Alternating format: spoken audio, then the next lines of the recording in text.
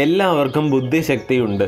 എന്നാൽ അത് ഇപ്പോൾ ഈ വീഡിയോയുടെ സാഹചര്യത്തിൽ വേണ്ട സമയത്ത് നിങ്ങൾ ഉപയോഗിക്കുന്നുണ്ടോ എന്ന് മാത്രമേ നമ്മൾ ശ്രദ്ധിക്കുന്നുള്ളൂ.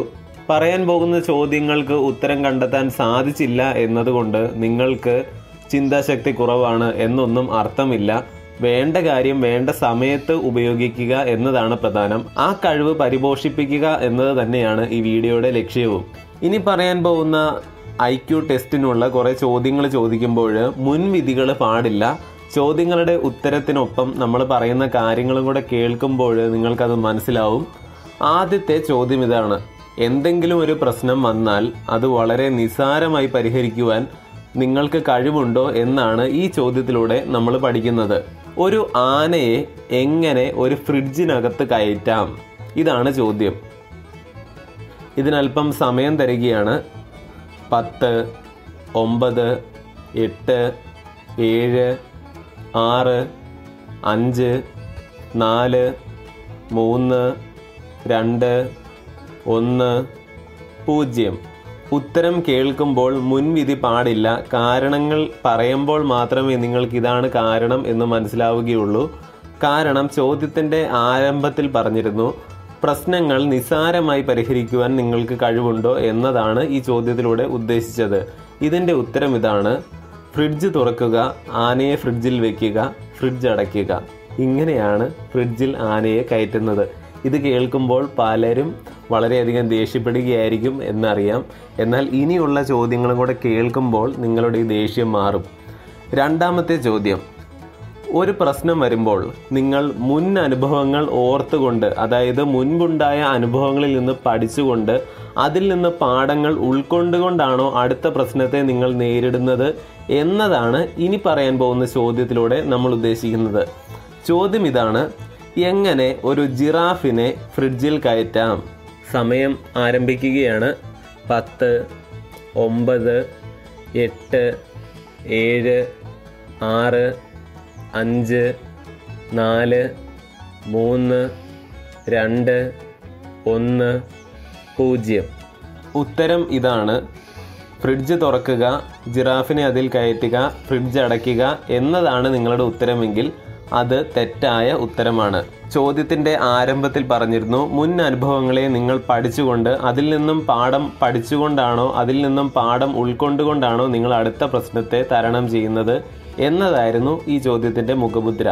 ഇതിൻ്റെ ഉത്തരം ഇതാണ്: ഫ്രിഡ്ജ് തുറക്കുക, ഫ്രിഡ്ജിലുള്ള ആനയെ എടുത്ത് മാറ്റുക, ജിറാഫിനെ ഫ്രിഡ്ജിൽ കയറ്റുക, ഫ്രിഡ്ജ് അടയ്ക്കുക. ഇതാണ് ഇതിൻ്റെ ഉത്തരം. വീണ്ടും ഇപ്പോൾ കുറച്ച് പേർക്ക് വീണ്ടും ദേഷ്യം വന്നിട്ടുണ്ടാവും. ഒരു കാര്യം പറയാം, ഇത് വെറുതെ പറയുന്ന ചോദ്യങ്ങളല്ല. തീർച്ചയായും ഇത് വളരെ പേര് കാണുന്നതാണ് എന്നുള്ളതെല്ലാം മനസ്സിലാക്കിക്കൊണ്ട് നെറ്റിൽ നിന്നും ലഭ്യമായിട്ടുള്ള സൈക്കോളജി പഠിച്ചിട്ടുള്ളവർ തയ്യാറാക്കിയ ചോദ്യങ്ങൾ തന്നെയാണ് തിരഞ്ഞെടുത്ത് ചോദിക്കുന്നത്. അതുകൊണ്ട് തന്നെ ഇത് നിലവാരമുള്ള ഒരു ക്രമം തന്നെയാണ് എന്ന് മനസ്സിലാക്കുക. ഇനി മൂന്നാമത്തെ ചോദ്യത്തിലേക്ക് കടക്കാം. മൂന്നാമത്തെ ചോദ്യം ഇതാണ്: കാട്ടിലെ രാജാവ് സിംഹമാണല്ലോ. സിംഹം ഒരിക്കൽ ഇങ്ങനെ ചിന്തിച്ചു, മനുഷ്യരെ ഇങ്ങനെ സ്വാതന്ത്ര്യത്തോടെ അല്ലെങ്കിൽ ഇവർക്ക് തങ്ങളെ ഇതുപോലെ ചൂഷണം ചെയ്യുവാൻ അനുവദിച്ചുകൂടാ, നമ്മൾക്കിതിനെതിരെ പ്രതികരിക്കണം എന്നുള്ള ലക്ഷ്യത്തോടു കൂടി സിംഹരാജൻ കാട്ടിലൊരു മീറ്റിംഗ് വിളിച്ചു കൂട്ടി. കാട്ടിലുള്ള എല്ലാ മൃഗങ്ങളും എല്ലാ ജീവികളും സിംഹരാജൻ്റെ മുൻപിൽ മീറ്റിങ്ങിന് ഹാജരാവണം. അപ്പോൾ കാട്ടിലെല്ലാം വാർത്ത കൊടുത്തു. കാട്ടിലുള്ള എല്ലാ ജീവികളും മൃഗങ്ങളും എല്ലാം സിംഹരാജൻ്റെ മീറ്റിങ്ങിന് പറഞ്ഞ സമയത്തിന് മുമ്പേ തന്നെ ഹാജരായി. പക്ഷേ മീറ്റിങ്ങിൻ്റെ ആരംഭത്തിൽ തന്നെ ഹാജർ നില പരിശോധിച്ചപ്പോൾ ഒരു മൃഗം മാത്രം ഹാജരായിട്ടില്ല, മീറ്റിങ്ങിന് വന്നിട്ടില്ല. അതാരായിരിക്കാം? എന്തുകൊണ്ടാണ് വരാതിരുന്നത്? നിങ്ങളുടെ സമയം ആരംഭിക്കുകയാണ്. 10, 9, 8, 7, 6, 5, 4, 3, 2, 1, 0. മീറ്റിങ്ങിന് വരാതിരുന്ന മൃഗം ജിറാഫാണ്. ജിറാഫിനെ നമ്മൾ അല്പം മുമ്പ് ഫ്രിഡ്ജിൽ കയറ്റി വെച്ചിരിക്കുകയാണ്. ഫ്രിഡ്ജ് അടച്ച് ഫ്രിഡ്ജിനകത്താണ് ജിറാഫ്. അതുകൊണ്ട് തന്നെ ജിറാഫിന് സിംഹരാജൻ വിളിച്ച മീറ്റിങ്ങിൽ വരുവാനായിട്ട് സാധിച്ചില്ല. അതുകൊണ്ട് നമ്മൾ ആദ്യം പോയിട്ട് ഫ്രിഡ്ജ് തുറന്ന് ജിറാഫിനെ എടുത്ത് പുറത്തേക്ക് വെക്കണം, അതിനെ അതിൻ്റെ വഴിക്ക് വിടണം. എന്തിനാണ് ഈ ചോദ്യം ചോദിച്ചത്? മുമ്പുള്ള രണ്ടാമത്തെ ചോദ്യത്തിന് നമ്മൾ പറഞ്ഞു മുൻപ് നടന്ന അനുഭവങ്ങളെ നമ്മൾ ഓർക്കുന്നുണ്ടോ എന്ന്. അതേ കാര്യം തന്നെ മൂന്നാമത്തെ ചോദ്യത്തിലും ആവർത്തിച്ചിരിക്കുകയാണ്. എല്ലാവർക്കും ശരിയായ ഉത്തരം കിട്ടിക്കാണും. എന്നാൽ ശരിയായ ഉത്തരം കിട്ടാത്തവർ മനസ്സിലാക്കുക, നിങ്ങൾ എന്തെങ്കിലും ഒരു പ്രശ്നം വരുമ്പോൾ മുൻപ് നടന്ന അനുഭവങ്ങളെ കൂടെ പഠിച്ചിട്ട് അതിൽ നിന്ന് പാഠങ്ങൾ ഉൾക്കൊണ്ടുകൊണ്ട് വേണം അടുത്ത പ്രശ്നങ്ങളെല്ലാം തരണം ചെയ്യാൻ. കാരണം അനുഭവങ്ങൾ പഠിപ്പിക്കുന്നത് പോലെ മറ്റൊരു കാര്യവും നമ്മളെ ഇത്രയധികം ആഴത്തിൽ പഠിപ്പിക്കുകയില്ല. അതുകൊണ്ട് മുൻ അനുഭവങ്ങളിൽ നിന്ന് പാഠങ്ങൾ ഉൾക്കൊള്ളുവാൻ ശ്രമിക്കുക. ഇനി നമ്മൾ പുതിയൊരു സെക്ഷനിലേക്ക് പോവുകയാണ്. ചോദ്യം ഇതാണ്: ഒരു കൊടുങ്കാട്ടിൽ വലിയൊരു നദിയുണ്ട്. നിങ്ങൾ ആ നദിയുടെ കരയിൽ നിൽക്കുകയാണ്. നിങ്ങൾക്ക് ഉടനെ തന്നെ ആ നദി കടന്നേ മതിയാവൂ. 1 മണിക്കൂർ സമയമുണ്ട്. 1 മണിക്കൂർ സമയത്തിനുള്ളിൽ നിങ്ങൾ ആ നദി കടന്നേ മതിയാവൂ. ഇവിടെ നിങ്ങൾക്ക് അനുകൂലമായ ഒരു കാര്യം എന്താണെന്ന് വെച്ചാൽ, നിങ്ങൾക്ക് നന്നായി നീന്താൻ അറിയാം. വലിയൊരു നദിയാണെങ്കിലും വലിയ ഒഴുക്കൊന്നുമില്ലാത്തത് കൊണ്ട് നിങ്ങൾക്കത് സുഖമായിട്ട് നീന്തിപ്പോകാം. പക്ഷേ പ്രശ്നം എന്താണെന്ന് വെച്ചാൽ, ആ നദിയിൽ മുഴുവൻ മുതലകളാണ്. നദിയിൽ കാല് കുത്തുന്ന സമയത്ത് തന്നെ മുതലകൾ നിങ്ങളെ ആക്രമിച്ചേക്കാം. അതുപോലെ നിറയെ മുതലകളുള്ള ഒരു പുഴയാണ്. നിങ്ങളുടെ കയ്യിലാണെങ്കിൽ ഒരു വള്ളമോ ഒന്നുമില്ല. ഇനിയിപ്പോൾ ചങ്ങാടത്തിൽ പോയാൽ പോലും മുതലകൾ നിങ്ങളെ ആക്രമിച്ചേക്കാം. നിങ്ങൾക്കാകട്ടെ 1 മണിക്കൂറിനുള്ളിൽ ആ നദി കടന്നേ മതിയാവൂ. 1 മണിക്കൂറിനുള്ളിൽ നിങ്ങൾ എങ്ങനെ ആ നദി നീന്തി കടക്കും എന്നതാണ് ചോദ്യം. സമയം ആരംഭിക്കുകയാണ്. 10, 9, 8, 7, 6, 5, 4, 3, 2, 1, 0. ഉത്തരം ഇതാണ്. ആ നദി സുഖമായിട്ട്, നിങ്ങൾക്ക് നന്നായിട്ട് നീന്താൻ അറിയാമല്ലോ, നിങ്ങൾ നീന്തി പൊക്കോളുക. അതാണ് അതിനുള്ള ഉത്തരം. അപ്പോൾ ഒരു ചോദ്യം വരും, മുതലകൾ നമ്മളെ പിടിച്ച് തിന്നില്ലേ എന്ന്. മുതലകളെല്ലാം മീറ്റിങ്ങിന് പോയിരിക്കുകയാണ്. സിംഹരാജൻ്റെ മീറ്റിങ്ങിന് പോയിരിക്കുകയാണ് മുതലകളെല്ലാം. നമ്മൾ കഴിഞ്ഞ ചോദ്യത്തിൽ അത് കണ്ടതാണ്. അപ്പോൾ മുതലകളൊന്നും നദിയിലില്ല, അവർ മീറ്റിങ്ങിന് പോയിരിക്കുകയാണ്. അതുകൊണ്ട് നിങ്ങൾക്ക് സുഖമായിട്ട് ധൈര്യമായിട്ട് പുഴ നീന്തി കടക്കാം. വീണ്ടും മുൻ അനുഭവങ്ങളെ നിങ്ങൾ ഓർക്കുന്നുണ്ടോ എന്നതാണ് പരീക്ഷിച്ചത്. അടഞ്ഞു കിടക്കുന്ന 3 വാതിലുകൾ ശ്രദ്ധിക്കുക. നിങ്ങൾക്ക് ഈ 3 വാതിലുകളിൽ ഏതെങ്കിലും ഒന്നിൽ പ്രവേശിച്ചേ മതിയാവൂ.